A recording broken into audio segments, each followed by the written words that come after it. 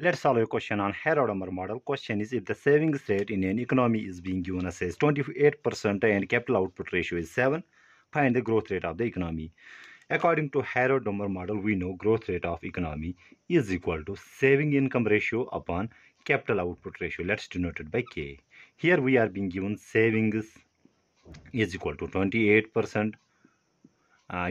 Capital output ratio is 7. That means the growth rate of economy will be equal to savings, which is 28%, upon 7, which gives us 4%. That means growth rate for this economy will be equal to 4%.